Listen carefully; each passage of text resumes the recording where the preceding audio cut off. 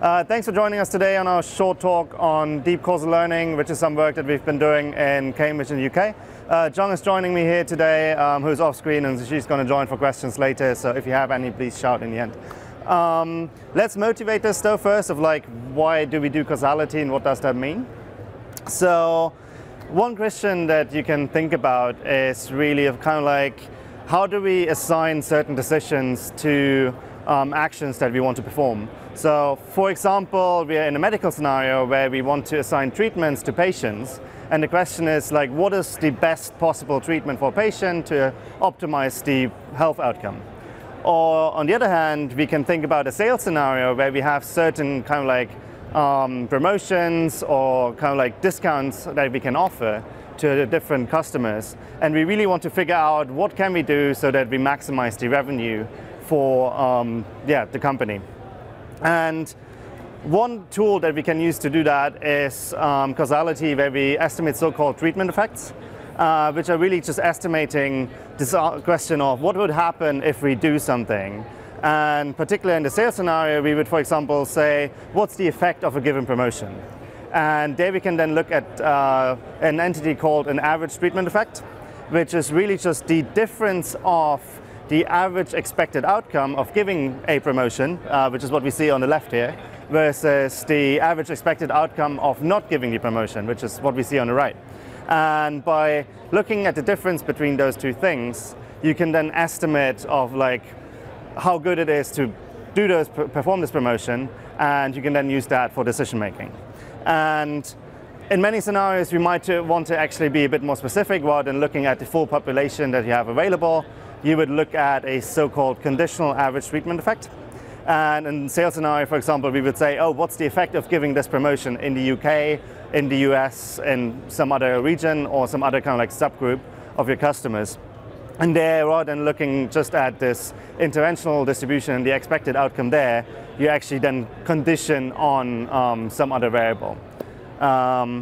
So formalizing this a bit more, what we actually want to be doing is we have some data, just like observed data that we take, and we want to output a causal graph, so the causal relationships between the different variables, the functional relationships, because having those two things, we can then actually calculate our causal quantities, being average treatment effects or conditional average treatment effects or some other things as well. And lastly, once we have them, we can make decisions. So in a lot of causality, we can do causal effect estimation, but that assumes we have a graph given. The question really is, how do we find this graph, and how do we then kind of like move forward from there? And this is what we do in causal discovery, and this is kind of like one of the main things, main building blocks in some of the work that we've been doing. So there are three general types of causal discovery methods. I'm not going to talk about all of them, just kind of like talking about one way of thinking about causal models, which is the so-called structural causal model or structural equation model framework, where we assume that all of our variables are a function of the parents, or parents variables in the graph, and some exogenous noise variable. And this is a deterministic function that then just maps one to the other. And one special case are so-called additive noise models, where we say that our variables are functions of the parents plus the noise, which is then not in the function anymore, but just added on. And in a very simple linear scenario, you can actually already quite visually show that this is identifiable, meaning you can find the correct direction of your causal graphs and your causal relationships. Where, for example, when we look at our examples here, where we have a linear model and some Gaussian noise or some uniform noise, basically what we see is, in the Gaussian case, when we regress y from x or x from y, we see that there is no difference in the residuals, which are plotted as the red dots here. Whereas if we look at the uniform case, we see that in the case where we regress y from x, our residuals are independent of x and independent of the other variables, whereas in the case where we try to regress x from y, our residuals are not independent anymore. And this is one of the main assumptions that we do in this structural equation model framework, that is that the exogenous noise, the residuals basically, should be independent of everything else if there are no latent confounders. And this is why we say, oh, X actually causes Y, because this is the direction where we can find that the residuals are independent of the other variables. And this is just like a very simple case on looking at linear models and very simple noise distributions. But this is something that you can then generalize to much more complicated functions and distributions. And yeah, meet DESI, our deep end-to-end causal inference framework, which we are also presenting a bit more in depth on Friday in the Causal Machine Learning for Real-World Impact workshop. And basically what we do is exactly that. We have our structural equation model, which is an additive noise model, but rather than f being a linear function, it now becomes a deep neural network, which allows us to have much more complicated functional relationships that we can then use to model all types of data. And what we then basically try to learn is a latent variable model where we have some distribution of our graph and distribution of our variables that factorizes as that. And we can then simply optimize our likelihood of the data that we have observed, where we use in the simplest case, again, Gaussian likelihood if you use a Gaussian noise model, but we have more complicated ways of kind of like looking at spline distributions or so on and so forth. But because we use this additive noise model assumption, we can simply transform our observational data into the exogenous noise space. You can think of it as a very simple normalizing flow where you kind of like invert your transformation back into the noise space and can then calculate your likelihood in the actual exogenous noise space rather than having it to do on the observational data. And this allows us to learn this end-to-end for the functional relationships. Which then brings me to the second part, which is a bit more complicated, which is how do we actually perform graph learning? And graphs are a really complicated thing to work with, actually, when you want to optimize and find the correct graph. Luckily, there has been some work recently, a couple of years ago, published at NeurIPS as well, that has come up with a continuous constraint that you can optimize that allows you to see whether a graph is a DAG or not, because given it's a causal graph, it needs to be directed and acyclic, otherwise you don't have correct causal relationships in there. And we can then use this relationship, this DAG constraint to get some loss term to actually learn the functions and the DAG. In their paper, they only looked at linear relationships, whereas we only use the DAG constraint to actually enforce a prior on our latent variable that is the graph. So we have a prior that looks like that, where we actually enforce sparsity in this first term, which kind of like says our graph should be as sparse as possible so that you actually have causal minimality in there. And the other two terms are to enforce the DAG constraint that we actually get a DAG as the end result of our optimization process. In the inference setting, we then say, let's have a variational distribution over our graph. So we have in the simplest case, an independent Bernoulli variable on the edges of our causal relationships. And we can then plug simple variational inference in there. We have an elbow that optimizes the evidence lower bound of our observed data. So that we simply use our likelihood as described earlier. We optimize our prior term that shows that we should have a DAG. And together, this then with some cool fancy theory shows that we can actually recover the true distribution and the true DAG if we have infinite data and the true data generating process is part of the model class that we're considering here, meaning an additive noise model.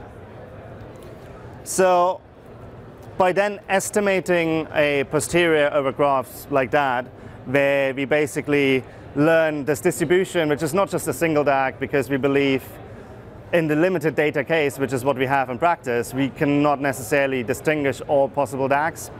We then learn this posterior distribution where we then, for example, assign 60% probability to one DAG and only 40% to like a wrong DAG. And we would then perform Bayesian model averaging basically over the different DAGs that we consider in our posterior, so that we then have an expected value for our S8 and our Kate. And we can then actually perform our interventions on those stags. So for example, if we then want to estimate a treatment effect on the stag, you would still do our intervention, cut this edge, set xt to a certain value, and look at our interventional distribution under this intervention with this new mutilated graph.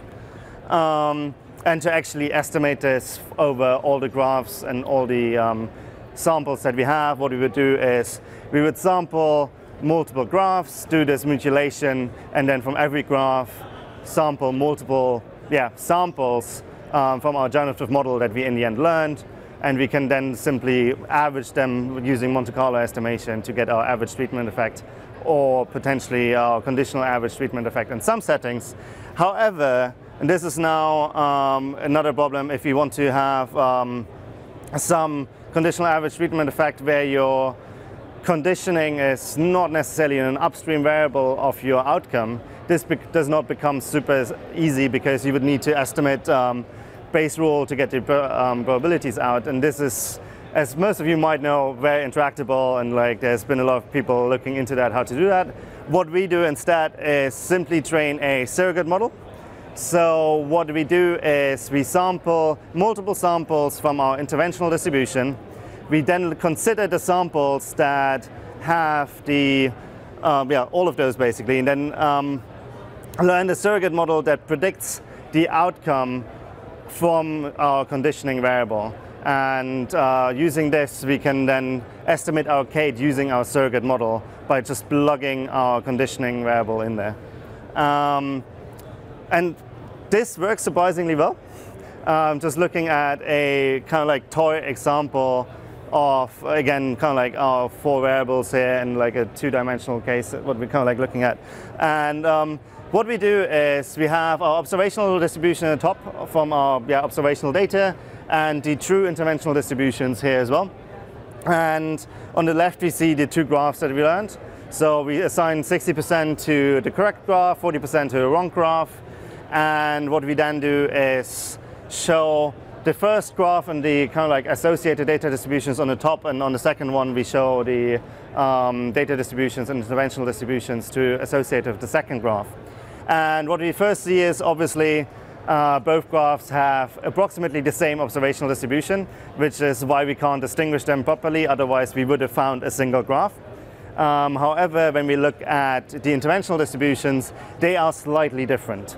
And we then look at our kind of like surrogate models. So we have the orange distribution is our kind of like reference value for the ATE calculation, and green is the actual intervention value that we considered for ATA calculation. We then learn the surrogate model, which is this line. This is not linear because we're using some random Fourier features to actually learn nonlinear functions while using a linear regressor. And we can then simply plug in this conditioning value, which is 2 here, which is this dashed line, to then find the values of our surrogate function. We take the difference to get our Kate estimate, which is here 2.3 if we get the correct graph. And then on the other hand, it's 1.12 if we take the wrong graph. And because we're doing this Monte Carlo estimate, we're then averaging them weighted by the probability of our graphs, and get an estimate of a Kate, which is 1.8, which is actually decently close to what we got of our true Kate, which is 2.0. And this is kind of like to say, even though we got the wrong graph on one side and kind of like estimated a non-zero probability of the wrong graph, we can still achieve decent performance by using this model averaging and actually considering multiple models when our data does not give us exactly the correct graph in them. So to conclude a bit here, what we have is this deep end-to-end causal framework where we take some observational data as an input. We learn the causal relationships from that data, as well as the functional relationships, which are modeled as deep learning neural networks. And using both those things, we can estimate causal quantities like average treatment effects, conditional average treatment effects, and actually also counterfactuals and individual treatment effects that I didn't actually mention here. And using that, we are in the process of making real-world decisions to help people understand the scenario that they're working in. Moreover, short teaser to Friday again at the Causal Machine Learning for Real-World Impact workshop. We also have 2 more extensions where we're looking into the scenario of unobserved confounding, because obviously it's a big one. You will always, or most often, have unobserved confounders, where, for example, one easy example is when you're in a sales scenario, you will often have something like a market demand or a global economic situation that will be an unobserved confounder, especially in the world that we're currently in. We have some work that can tackle those scenarios that we're presenting there on Friday. And we have another extension that takes this model that currently talked about from this static setting, where you kind of like every variable is, or every column in your data set is a variable, into a time series setting, so that you can look at the evolution through time and see when a certain effect would appear, and kind of like even make decisions of the matter of like, oh, am I interested in like the short-term outcome or a long-term outcome, which might actually mean you need to do different interactions and different interventions. But yeah, we don't have too much on this here. Come please to the workshop on Friday, and we'll talk more about that there. Altogether, what we're basically trying to do is take this traditional causal pipeline where usually you would have to specify a graph and need this domain knowledge, which often is not necessarily available when you especially work with like very high dimensional data sets where there's just too many of them to know, or it's just unclear, and then go through this pipeline of like identifying the estimate and doing your causal inference estimation, to a much more general end-to-end inference pipeline where we allow for incomplete prior knowledge. So you can say, oh, there should be an edge, or I'm 50% certain that there should be an edge, and also give us the statement that you don't know about other edges. And we will take this, learn the causal graph, learn the functions, and using this deep generative model that we're training, we can then estimate average treatment effects, conditional average treatment effects, and ITEs, and then make decisions that are impactful in the real world. So thanks a lot for coming. Short teaser again, we are having the workshop running on Friday in rooms 295 to 296. And we're also having an open job posting for a senior researcher if anybody is interested in that. Thank you. Questions?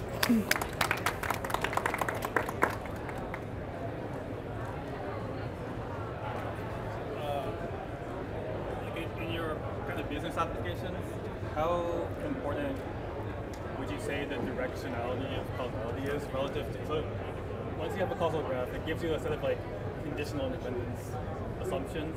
I can see how those can be useful, but how important is it that you get the directionality correct between variables? I can take it. So I think the question is in business settings, first, like in general, how important is a causal graph? And it's separate to how important is the skeleton and how important is orientation, right? So in general, it is very important because you want to learn the SEM. So you want to know what is cause, what is effect first, whether these factors are even related. So it is very important to learn the graph. But in real world, the graph most of the time is not even available. So there is no domain expert, especially in some of the settings we're dealing with. There are hundreds, even thousands of variables. You can think about, like in Microsoft, we actually have hundreds of programs to really help and support our customers and partners. So in these settings, no domain expert can give you the full causal graph. So it's extremely important we develop an algorithm that can like find this graph automatically. And so we have the graph, then use the graph or part of the graph information, then we can estimate the treatment effect. And this graph needs to have both the skeleton and orientation.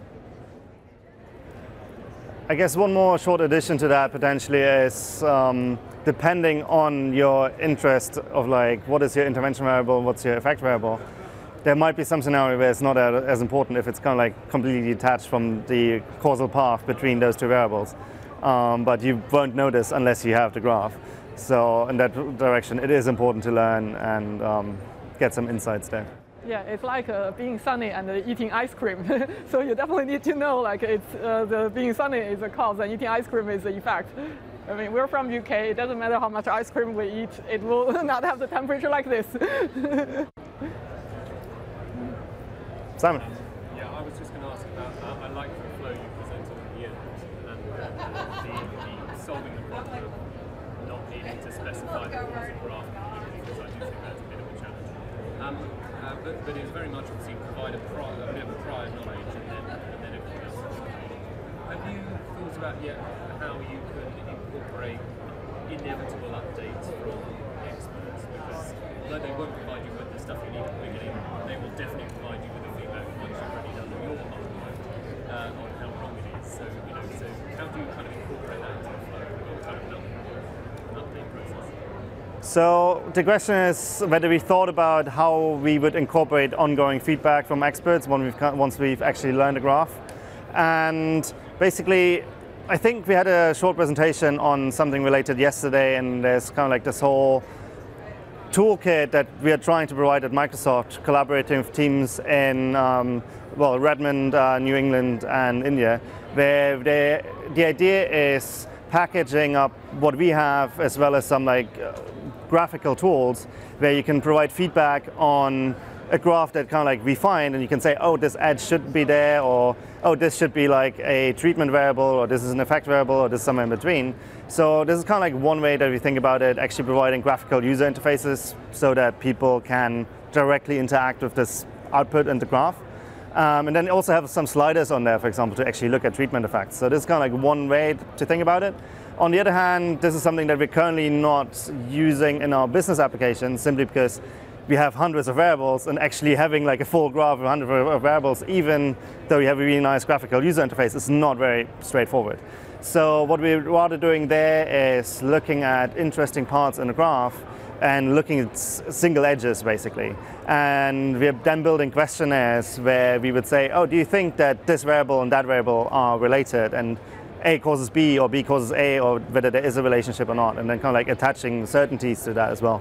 And I think it's a very important question also, how do you actually get this feedback in a decent way, and how do you present it to users? And we don't have the answer yet, but we're thinking about it, and yeah, have some first approaches to that. I just want to add a little bit, like this is relating to the question. I mean, we also work in the education domain, and actually, we're actually running a computation for the education domain as well, because it's a really important, socially important domain where we can find the causal relationship between topics, so teacher can get inspired. So this is a collaboration with actually ED and Oxford University Press. We're running smart curriculum with a causal graph. I mean, it's research.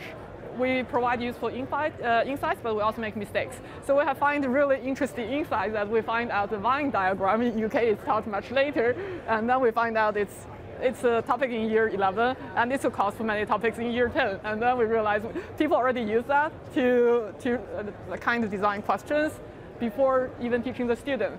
So this is an interactive process. Like we give this to the domain expert, they think about it, and whether it's valid, so they change the curriculum. But of course, they also give us feedback for some other insights we gave, it's wrong. So we build it as a new prior and retrain the model. So definitely in causality, working with people is extremely important. It's across all different domains, and many of these applications have a great social impact.